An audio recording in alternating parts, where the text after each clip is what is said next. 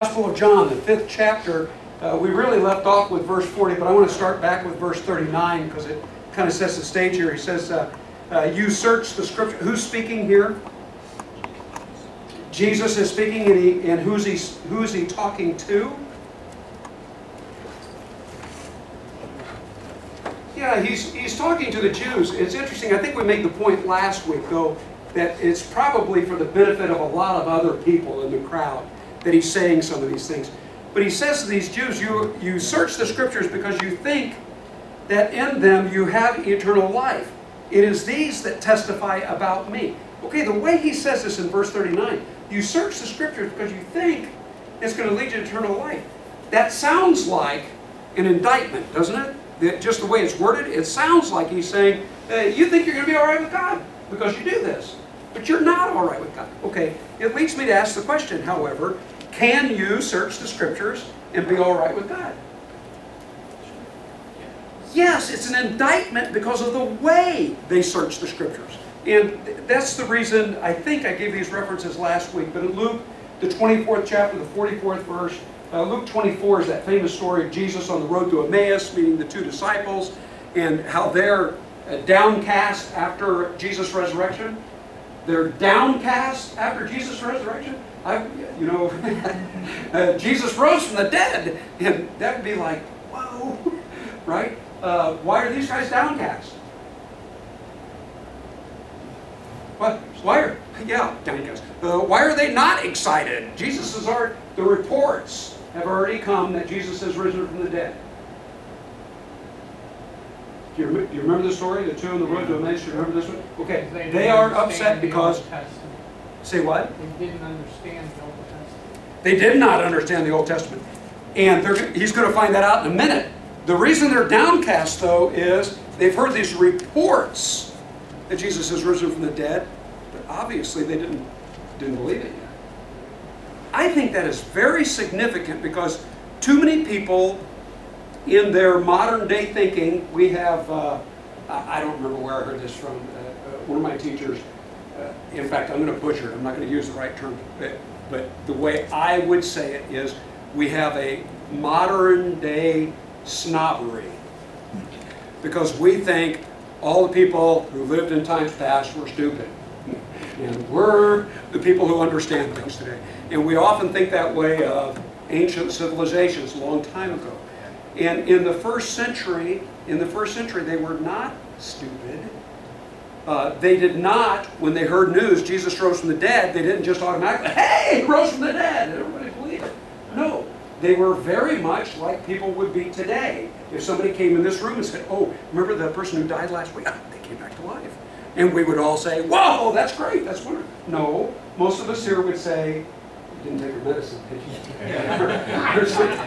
Right? Because we know that's not the norm. Those kind of things don't happen. That's the way it was in the first century as well. I think that adds credibility to what the Bible talks about, because the people who finally did believe the reports of the resurrection had to be convinced of it. In fact, remember what Thomas said? He wasn't there when they saw Jesus. What did he say? Yeah, I'm not going to believe until I can put my fingers in the hands, my hand in the side, then I'll believe. The rest of you guys are nut jobs because you believe this. But not me. I'm the only reasonable person. I know I'm ad-libbing, but that's kind of thing. Okay, back to the on the road to Emmaus, these two were downcast, and they didn't even recognize Jesus when he's walking with them. In fact, when did they finally recognize Jesus? Yeah. At the meal. And as soon as he recognized Jesus, then Jesus, yes. But on the road, before they understood Jesus, when they gave their report and they were so downcast they couldn't believe it, they're having trouble believing it, Jesus chastised them. Are you so slow in understanding what Moses and all the prophets have said? Moses and all the prophets verified Jesus' ministry and what was going to happen to Jesus. Later, afterwards, these two commented, while Jesus was explaining the scripture to them, their comment was, what? Oh, how our hearts burn. Okay. You may get that. I'm just going to tell you, for years, I didn't get that. I was kind of like, they had heartburn? They were bothered. This term, when it talks about their hearts burned within in them, it's kind of this welling up that you get inside when your team is running and it's 20 yards, 15 yards, 10 yards, and it's like 2 seconds left, and it's like, we're really going to win? And it's not like when they go to the end zone and then you explode. Well, that feeling that you get, that's what I think is being described here. How our hearts burn within us, this excitement. Wow, can this really be true? Okay, a long diversion just to make the point. Does the scripture testify about Jesus? It most certainly does. The reason I really wanted to make that point, though, one of the points I think Jesus is really bringing home here, all the evidence in the world set before you isn't going to convince you if you don't want it to convince you. Have I told you my story of my philosophy professor at Western Kentucky University? I apologize for this if I told you before, but these kind of things have always stuck with me. He's talking about the guy who thought he was dead, and all of his friends were trying to convince him, "You're not dead." And he said, "Oh no, I'm dead." And they finally got to the point in the conversation where they're trying to give him some evidence, proof. They said, "Would you agree that dead people don't bleed?" "Yeah, I would agree with that." And so they pulled out a pin real quick and they stuck him in the hand. And he started bleeding. They said, "See, you're not dead." And he goes, "Well, what do you know? Dead people do bleed." You've heard that story. It was poorly told, but I've always appreciated the point it makes, and that's this. Some people that are so convinced of something, it doesn't make any difference how much evidence you provide for them. They're just going to do that. I think that's really one of the things that's going on here. I think Jesus is making the point you don't want to believe, and hopefully in the next few verses that will become a little more clear. He is making the point, though. He says, you think you have eternal life by studying these scriptures, but these scriptures testify about me. Can I say it this way? As long as you've come to the conclusion that it can't be Jesus, then you're not going to understand the scriptures, and you're not going to come to the conclusion that you could. That you should, that all the scriptures pointing to. Okay, the other reference would be 2 Corinthians chapter 3, the second half of the chapter, and he even mentions it a little bit. The beginning of the 4th chapter talks about the Jews being veiled. He plays off the idea, who wore the veil in the Old Testament? Who was the man who wore a veil? Why did Moses wear a veil? Okay, not just because he was glowing. Do you remember the specific reason why he was glowing? So they couldn't see that it was diminished. Yeah, so they couldn't see it fading away. That's exactly right. So he wore this veil. The Apostle Paul, the Holy Spirit through the Apostle Paul, plays off that concept of being veiled and says Jews today who, just like here in John, refuse to see Jesus or try to study the Old Testament without Jesus in it, it's like they're reading it with a veil over their face. They're not getting the full picture. Okay, verse 40. And you are unwilling to come to me so that you may have life. This is where I think that's he's more than implying. He's saying you guys don't want to.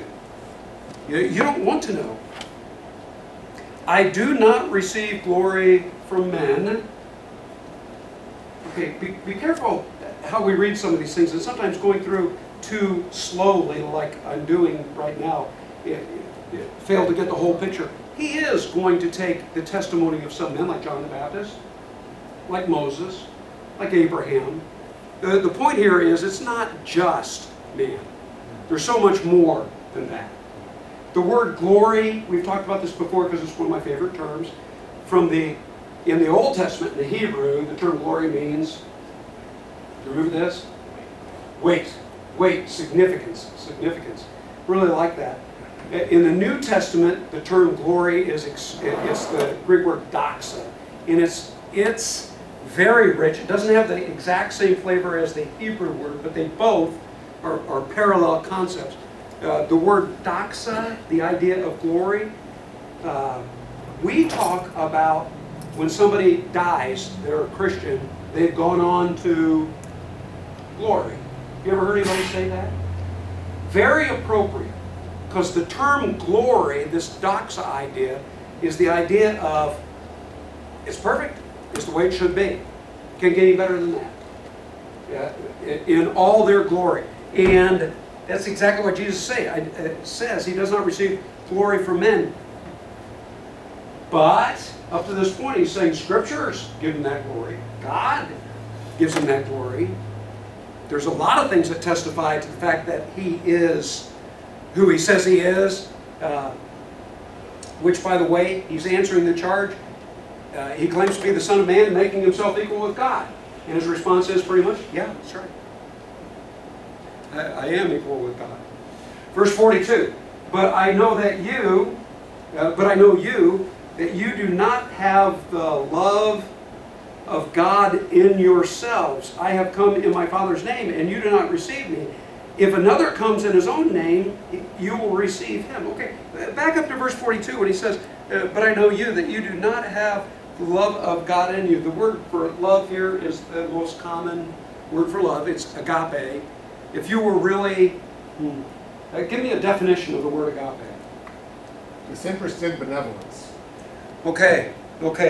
And from especially if we compare it to the other words for love, it's, I hate to say it this way because this is not really fair. But let me go ahead and say it and then I'll try to correct it, okay?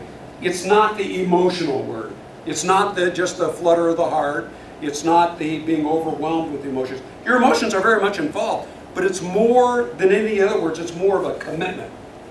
It's you know what, that's the right thing to do, and I'm committed to do what's best for the person that I have this kind of love for. Okay, I find that very telling the way it's used, because even though it's the number one used word for love in the New Testament, it was not the dominant word for love in a lot of Greek writings of the time. Just like the word humility. There are several words like this that just kind of overwhelm me. If I understand this correctly, the authors of the New Testament are the first ones to use the Greek word for humility in a positive light.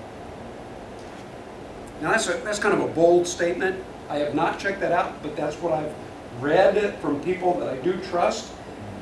And you know what? I'm not too surprised based on what I know about Greek culture and a lot of the other Greek writings.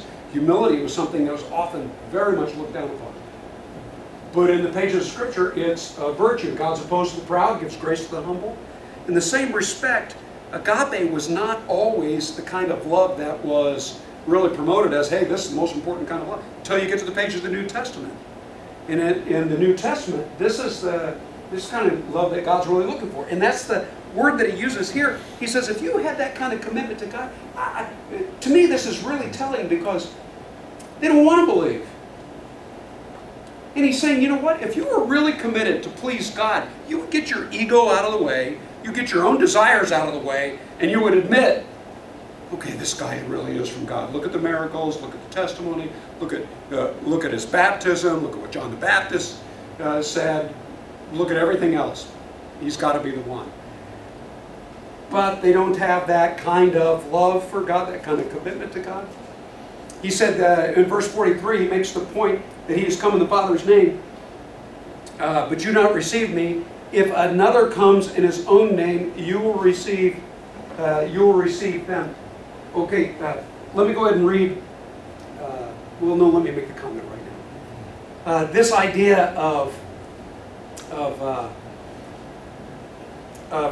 sometimes people come along with credentials or somebody else's testimony, and Jesus is going to say, he's introducing the thought right now, but he's going to say, you know what, if somebody comes along tooting their own horn, he says, more often than not, you believe it. You believe man's testimony, but you don't believe God's testimony. Personally, I think he's kind of backing up and coming at it again, saying, you don't really want to believe, do you? It's a matter of not just belief. Belief is a matter of the will. We're talking about belief a lot, and that's one of the main purposes of the whole book. John's trying to explain to us what belief really is, and the kind of belief that God wants. And part of it is what you want, your will. Verse 44, how can you believe when you receive glory from one another, and you do not seek the glory that is from the one and only God.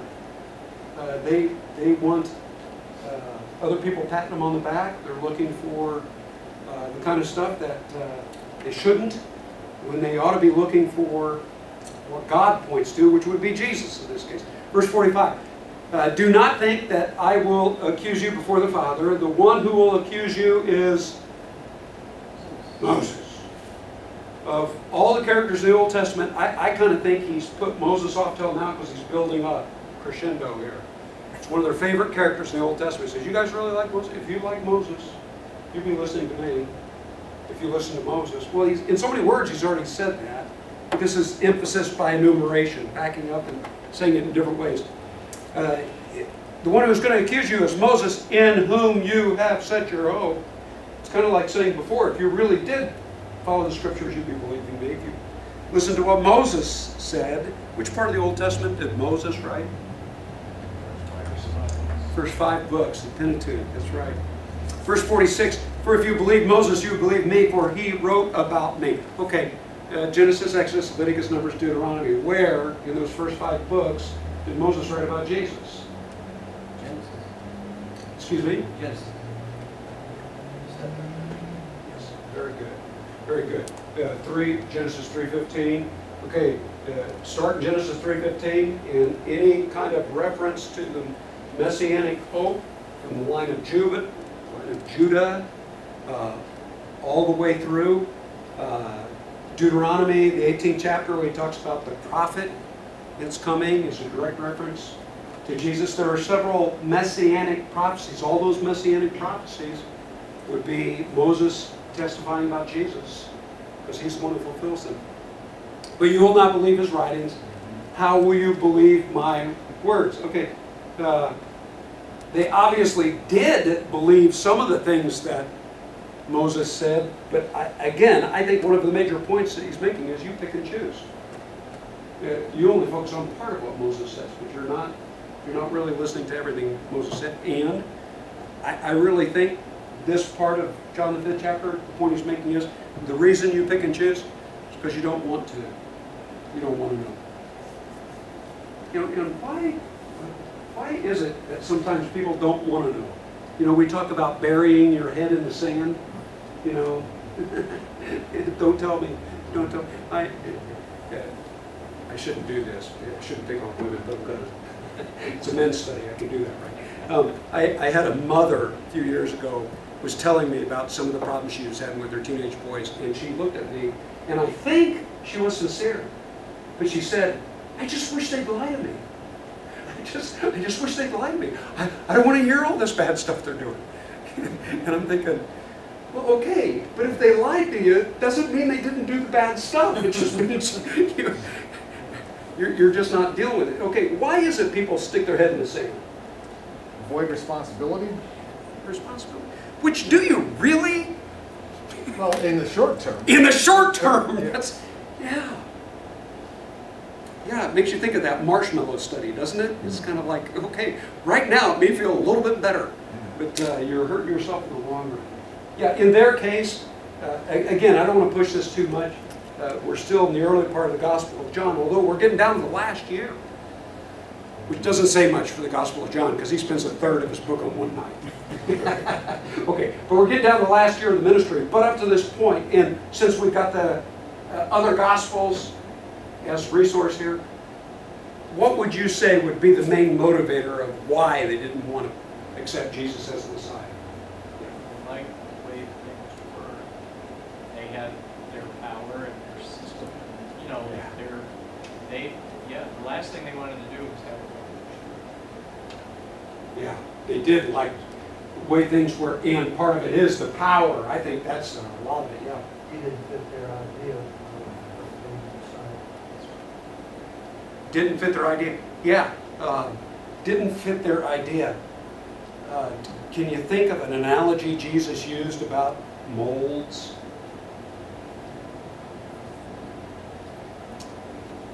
Or wineskins? As close as I can come back with the other parallel. What did he say about wineskins?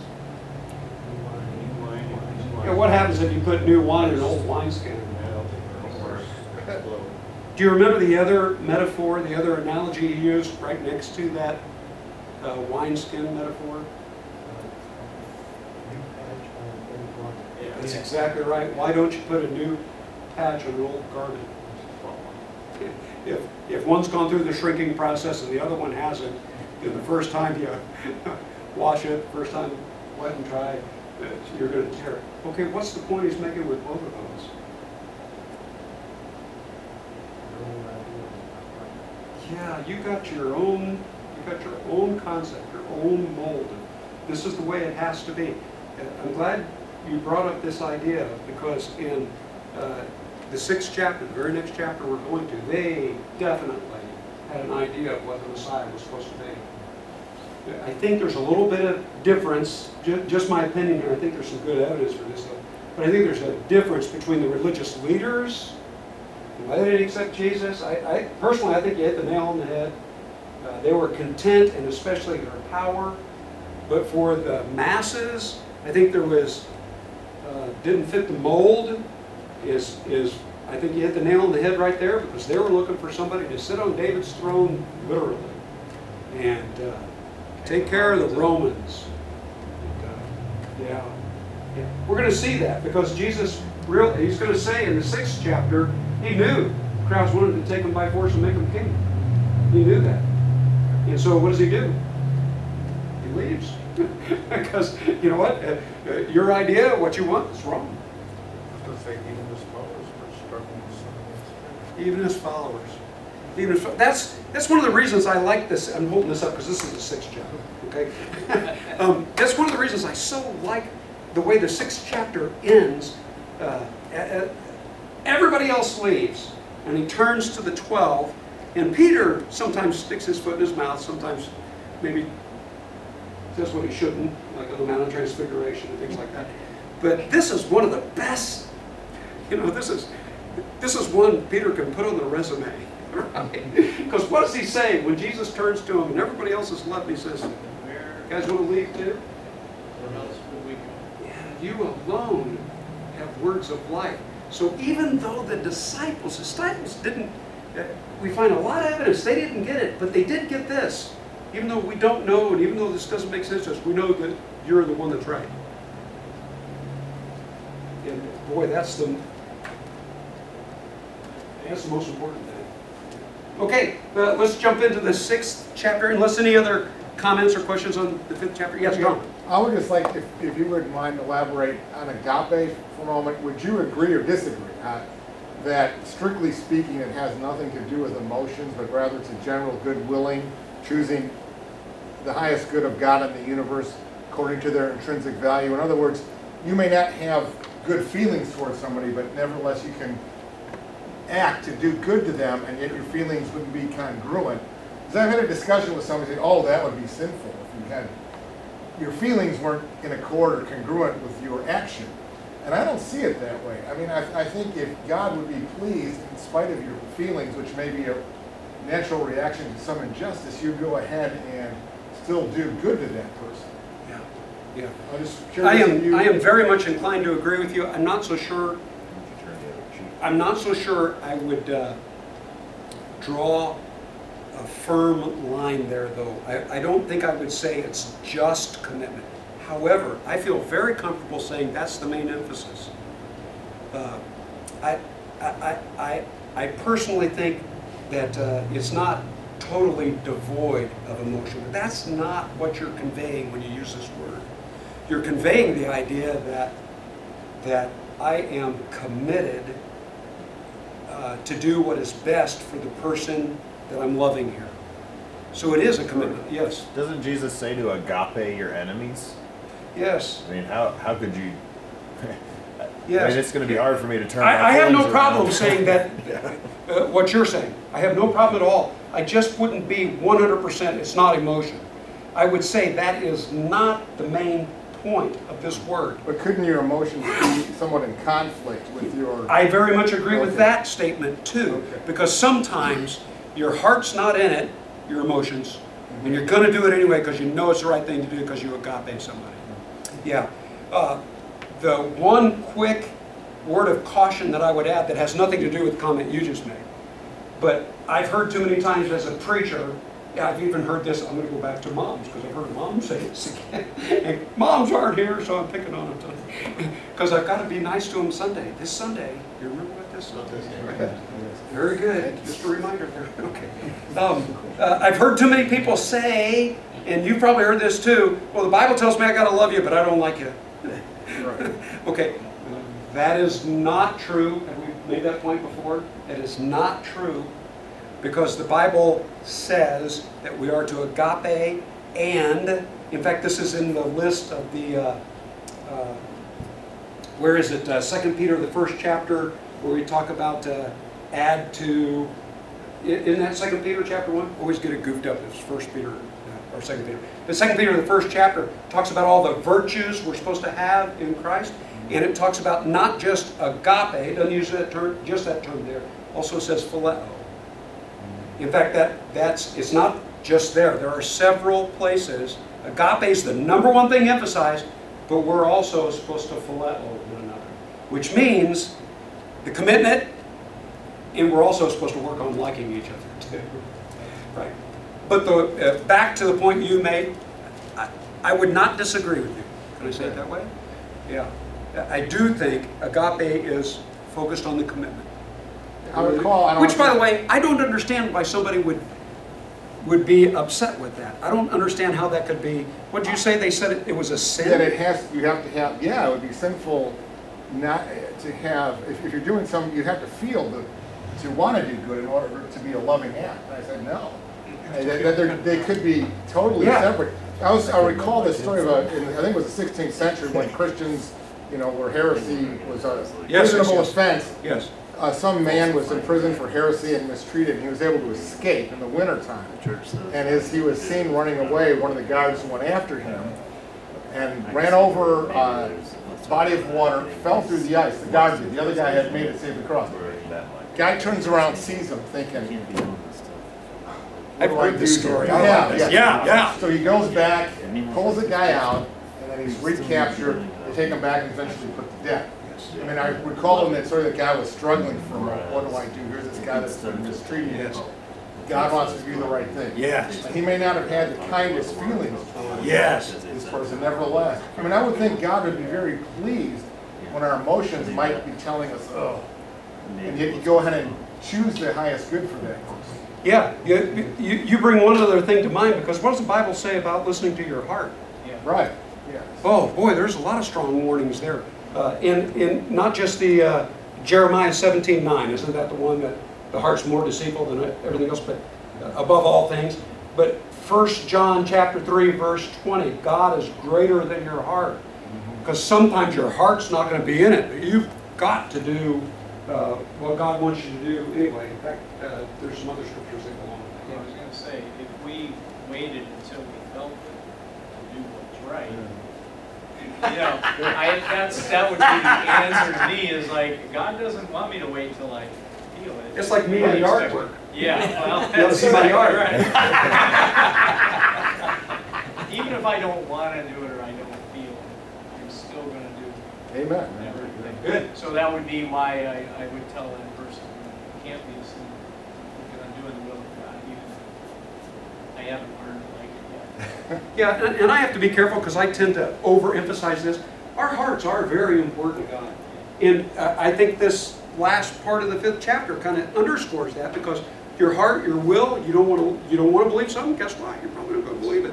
Right. But our heart's not, I love the way Brian Myers used to say this, your heart's not meant to be driving the bus. It's okay to be the caboose on the train. It's not meant to be the engine. So it's an important equation, but don't make your decisions based on it. Yeah, back over here. The only thing I was thinking about as he was talking about this idea of whether your heart and feelings are involved, I could see where there would be a situation of, if you're doing something because the church says to, and that's the only reason you're doing it, not because you're actually trying to do good. Like an example would be like if the church says, go out and talk to a random person, like everyone tried to go out this week and talk to a random person and tell them, you know, the good news. If you do it only because the church said to, not because you actually wanted to talk to someone, a random new person, and try to spread the word, you know, if you're doing it, like I can see there being, you know, because you don't really want to. You don't really have any interest in doing it other than. Okay, I've got to carry it one step further though. It depends. Your heart may not be in it, but do you want your heart to be into it? Right. You know, because sometimes you don't want to, but you want to. Right. Okay, on that, let's go to the 6th chapter. Remember who was it who said to Jesus, "Lord, I believe, help my unbelief"? I think that's a classic. Who was that? Now that we're When they came down Transfiguration. Thank you. The father of the son who the 9 couldn't drive the demon out of? Okay. Yeah, I love that statement though, because it's, Lord, I believe, help my unbelief. I'm not there yet, but I want to be there. I think that's so important. Okay, chapter 6, there's been a long break between chapter 5 and chapter 6. We read about it. Chapter 6 is mentioned, what takes place there? It's mentioned in all 4 Gospels. Why is that something I'm mentioning here? Because I find that very significant, because John typically doesn't need to repeat what's in the other Gospels. But there are some things that are in all 4 Gospels. I think this is a major point. John is going to, he's really helping us understand belief, and he's going to do that through major signs. There are 7 major signs during the public ministry. There are more than 7 major signs in the Gospel of John during the public ministry. How many have we had so far? Back in chapter 2, what was the sign in chapter 2? The very first one. Water and wine. That's the first one. The second one comes in chapter 4. In chapter 4, you usually think of woman at the well. Well, that's not the sign. But after the woman at the well, what takes place at the end of the 4th chapter?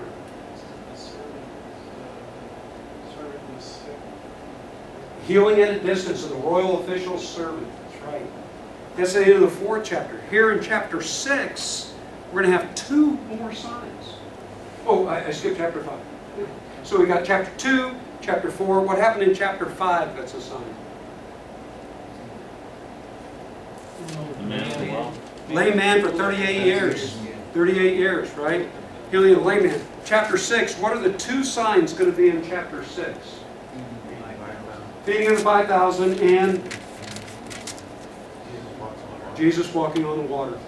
Very, very significant chapter. It's feeding of the 5,000 that all 4 Gospels record for us. Hopefully I'll remember to say some of the details as we're going through these verses. It says in verse 1, after these things, Jesus went away to the other side of the Sea of Galilee, or Tiberias. Sometimes the Sea of Galilee is referred to as Tiberias. I'm glad that most of the time they refer to it as the Sea of Galilee, because one of the towns on the Sea of Galilee is Tiberias. So it helps to just call the town Tiberias and the Sea of Galilee. Verse 2, a large crowd followed him because they saw the signs which he was performing on those who were sick. Jesus already said this. He said it in chapter 5, verse 36. He's going to say it again over in chapter 10. But he said the signs, if you really saw the signs, you'd believe me.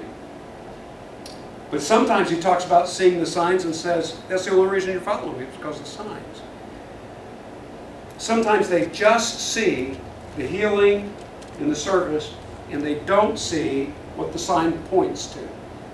And I think that's the emphasis that Jesus is really giving when he chastises people for not seeing the signs. This crowd, I think we're going to see, is a very good example of people who just saw the billboard and didn't see where the billboard was pointing. All they saw was, wow, this guy can heal the sick, he can do all sorts of great things.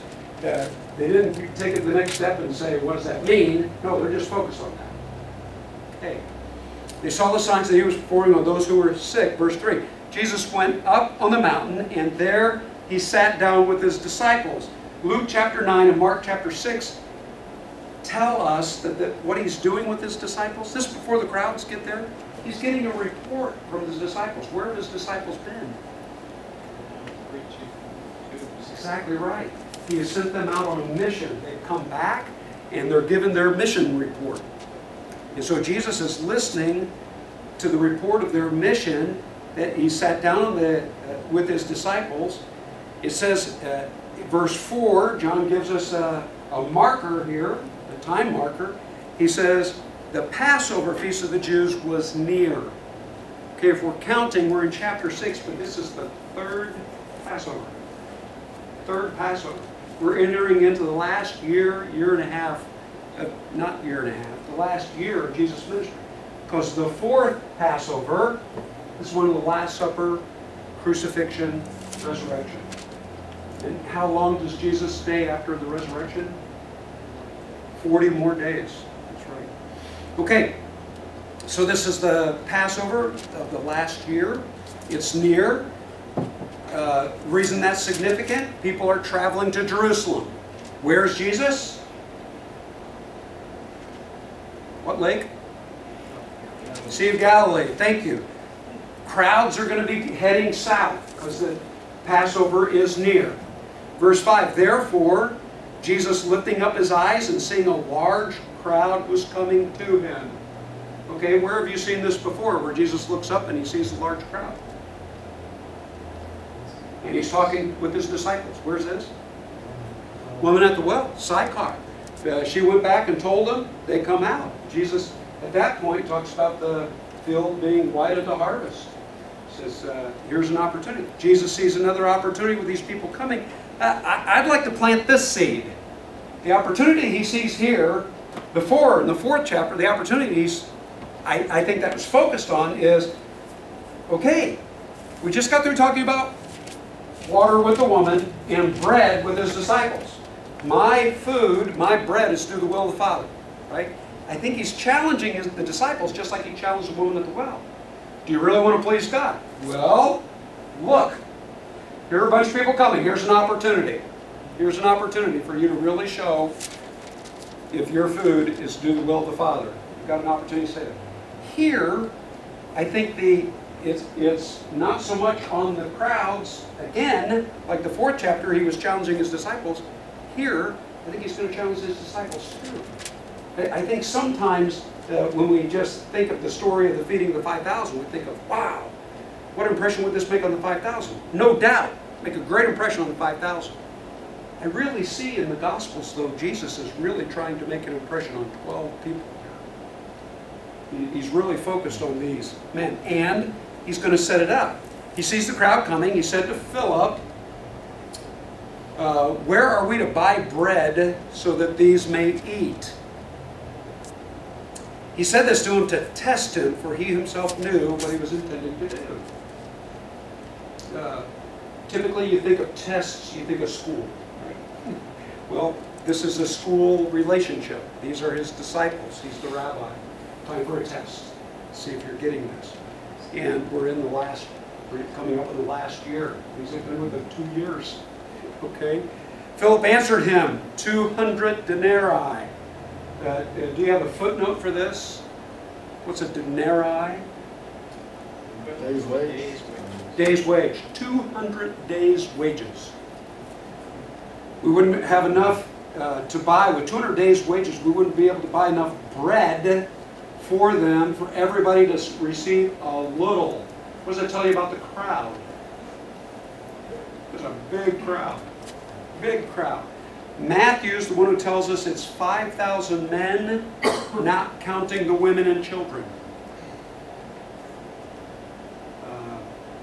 So your guess is probably better than mine as to how big this crowd is, but we're talking a very sizable crowd. One of his disciples, Andrew, Simon Peter's brother, said to him, there's a lad here who has 5 barley loaves. Don't let the word loaf fool you. It's probably 5 crackers, that size, okay? And 2 fish. The hint here would be, this is a little boy. Why would a little boy be eating 5 loaves of bread? Okay, I've seen little boys eat a lot of bread. But this is probably 5 biscuits, 5 crackers, something like that, and 2 fish. But what are these for so many? Okay, I've got to ask this question. Why do you think Andrew's bringing this up? He asked, where are we going to get all this food? And Philip's the one who says, we don't have enough money for this. And Andrew comes up and says, we got one meal. Do you think that shows some faith on the part of, I think maybe. I'd put this, personally, I'd put this in the same category of when the disciples came back from Sychar buying bread, and they see Jesus talking to the woman. Were they bothered by that? Yeah. Did they say anything? No. Didn't say a word. It's kind of like, okay, this doesn't seem right, but I'm not going to say anything. Are you going to say anything? Maybe they know enough or have enough respect that they realize, okay, we don't know, but I don't want to question him. Okay, tenuous, can I say it that way? Verse 10, Jesus said, have the people sit down. Mark's the one who tells us in groups of 50 and 100, but he orders them to sit down. Now there was much grass in that place, so the men sat down, in number about 5,000. And again, Matthew tells us there's women and children. I forgot to mention this. When Andrew said, here's one with a meal, the thing that's remarkable to me is he already told us that the Passover. That makes sense why there's such a large crowd coming by. He also told us that the people saw what Jesus was doing, healing. So a lot of the people on the way, if they happen to see Jesus, of course, they're going to swarm there. The thing that's remarkable, though, is how are so many people taking a trip without food? Where is this taking place? Around the Sea of Galilee. And where are they going? Jerusalem. Hey, honey, let's go to California. Is there any gas in the car? No, let's go. Let's just hop in a car and go. I don't know. I just find this remarkable.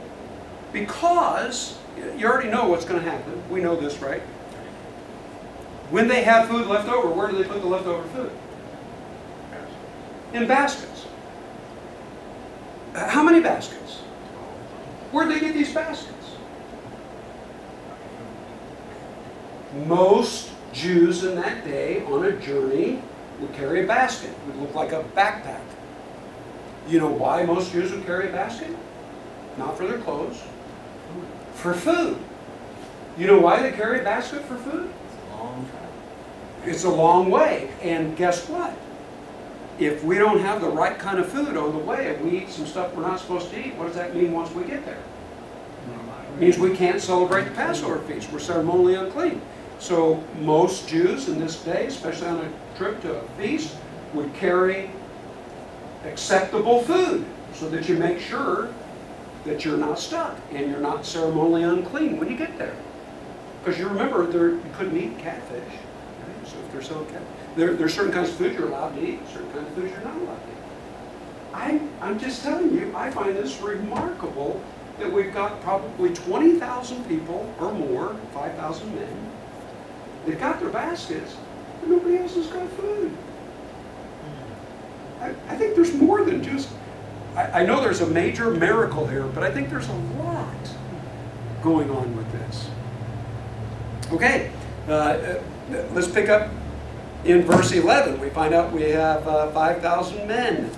Verse 11, Jesus then took the loaves, and having given thanks, he distributed to those who were seated, likewise also the fish, as much as they wanted.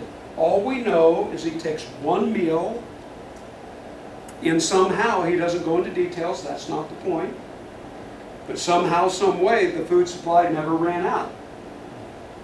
Okay, I don't want to speculate too much because the Bible doesn't say this, but do you remember Elisha, the prophet? There was a wife of one of the prophets who died, and she didn't have enough money to pay her bills.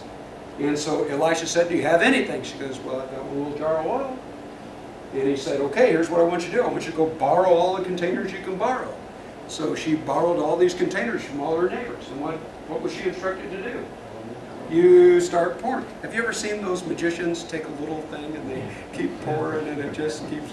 I went with the grandkids to Ripley's, believe it or not, in St. Augustine this past week. We did the tour of St. Augustine. And outside of Ripley's, they've got this faucet hanging in the air. And the water never stops coming out of this. It's amazing. Have you been there? Have you seen that? Okay. Anyway, she kept pouring. And bring me another pitcher. And it kept pouring. Give me another jar. Kept pouring. When did the oil run out? When the last container was full. Okay, that's all the story says. As a kid, I'm always thinking, I bet you she wishes she would have gotten more containers. Right? Why didn't I get the 300-gallon tote from my neighbor? But what did Elisha tell her to do with all the containers? Go and sell it. And she was able to pay off her debts and take care of her family as a result of it. Okay, why do I bring that up? Maybe it was one of those kind of things where every time your hand went in the basket, there was just another piece of bread. The Bible doesn't emphasize that. That's not the important part. The important part is a miracle took place, but the Bible does mention Jesus prayed. He prayed before his meal, but it doesn't just say he prayed. What did it say? He gave thanks. Why do I find that significant? I find that very significant because 1 Timothy chapter 4, the first 3 verses, the first verse says, the Spirit clearly says, in later times some will abandon the faith, teaching doctrines that shouldn't be taught, doctrines of demons. You remember this? Their conscience has been seared as with a hot iron. He talks about the fact that people are really going to get away from the faith. And here's 2 examples he gives. The very first example is they're going to tell people what? You're not allowed to get married. It's the first example of people getting away from the faith. Forbid people to marry. And example number 2, forbid them to eat certain foods. Okay, let's finish that verse. Forbid them from to eat certain foods which God, what?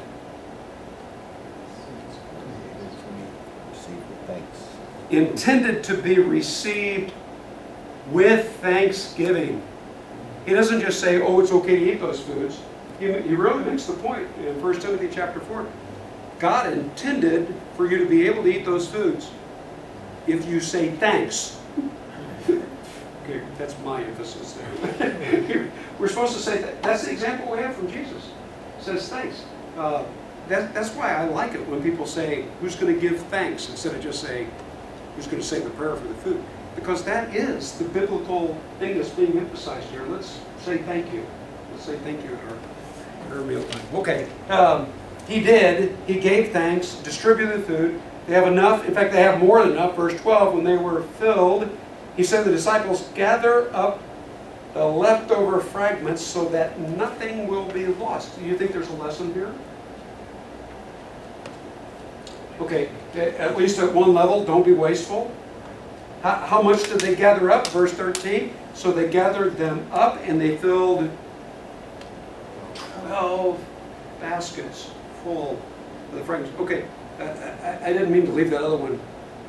Why did he want to gather all this up? Probably because not to be wasteful. But can you think of another reason why he would want people to keep the leftovers? There's a long trip ahead of them. To me, again, I think of what happened at the wedding feast. He didn't just make wine for the wedding. If you calculate, do you remember how large those jars were? Didn't we calculate this? There would be enough for something like 14,000 cups worth of wine. Was it 1,400 or 14,000? There was a lot. I forget. I'd have to go back and look at my notes. But a whole lot more than in all likelihood that they would have at the wedding feast. And it set me to thinking, well, if these people ran out of some basic supplies at a wedding feast, maybe Jesus wasn't just saving the day. Maybe he was blessing them with something that after the wedding was over, they could sell in the marketplace. Maybe Jesus can wanted to continue to bless these people on their trip. Maybe it's so that in the future, when they're eating the leftovers, they'll remember, yeah, this is the leftovers from a few days ago, and remember what took place. Nonetheless, he told them to take the fragments, and they filled up 12 large baskets, but these are not as big as the ones mentioned over in Mark chapter 8. After the feeding of the 4,000, 7 baskets. The 7 baskets in Mark chapter 8 would be huge, would be hamper size, the note that I've got here. Left over from those who had eaten. Verse 14, therefore, when the people saw the sign which he had performed, the miraculous feeding from one lunch, they saw the sign that he performed, they said, this is truly the prophet who has come into the world, the prophet. I think that's a clear reference to Deuteronomy chapter 18. Right? One like Moses, which is a messianic prophecy, and I think at least at one level they get that. Here's the part, I know we're running out of time. In fact, we're going to stop here because we've got another minute or two. But we're getting ready to transition from the feeding of 5,000 to Jesus teaching the people. And it's as though the people are, oh, the good old days. What good old days? Oh, those good old days back in the wilderness. You know, when we had manna every day and water. Wow, isn't that great? Yeah, you had manna and water, and you're in the wilderness wandering around because you're not in the promised land. And the reason you're not in the promised land is because God's punishing you to allow you to die off. People just have a tendency to pick and choose memories and different time periods. Didn't Solomon was it Ecclesiastes or Proverbs? Wasn't it in the Proverbs where he said, don't say the good old days? Do you remember that? Sometimes we have a problem with our memory, and to me it's very concerning, and I think one of the benefits of having brothers and sisters in Christ is not to let somebody rewrite history in their mind. Okay, I didn't want to get off that, but I do want to set the stage because they're very much going to focus on what happened in the wilderness. What happened in the wilderness? Let me say one more thing, and then I'll throw it open and we'll conclude. I've always appreciated what Philip Yancey, one of the comments that he made about this wilderness experience. He said, if ever there was a generation that every single day saw miracles, signs and wonders, that'd be your wilderness generation. Manna every morning, quail in the evening, water from the rock. They saw the earth open up and swallow up people who challenged the leadership of Moses and Aaron. Sun during the day, fire at night. Yes, thank you. They knew where to go because of pillar of cloud or fire. There was just on a regular basis, and yet 1 Corinthians chapter 10 points that very period of history and says, you know what? And their bodies were littered throughout the wilderness. They didn't make it. And I've always appreciated Yancey's comment because he said there are a lot of people who say, boy, if I just had a sign, if I could just see a miracle, everything would be great. He says, you know what? There's a generation who have more signs than any other generation. And none of them made it. It also makes you think of the rich man and Lazarus, doesn't it? Because he said, oh, send somebody back from the dead. You remember what Abraham tells them? They're not going to believe, even if somebody came back from the dead. It kind of gets back to belief as a matter of the will. It's a matter of the will. Yeah, there's evidence, but if you're not willing to accept the evidence, it probably won't have the impact on you. I'm talking too much. Questions, comments? What was that last Deuteronomy reference? 18 for the, yeah, chapter 18 is the prophet, likened to Moses. Thank you. Let's pray. Dear Heavenly Father, we have your word. You have given it to us as a light to our path. We are so grateful, but as a result of studying tonight, it just reminds me of how important our choices are. You've also given us free will and what we want. And I pray that even if our want is not where it should be, that we would want it to be where it should be, so that we can better understand, that we can believe the way you want us to believe, so that we can be the men of faith that you're looking for when you return, that we can be the kind of men that are responsible and live the kind of holy lives that you've asked us to live. God, help us as we try to do that. I pray in Jesus' name. Right. What verse did we leave off? 14. 14. Thank you.